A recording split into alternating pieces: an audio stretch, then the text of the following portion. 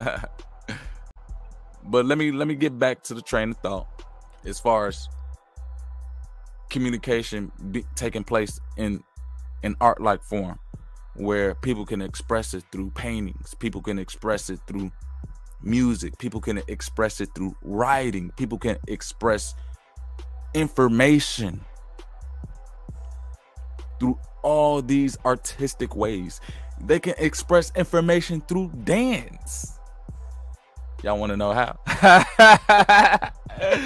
Hey, go to the club. Go outside.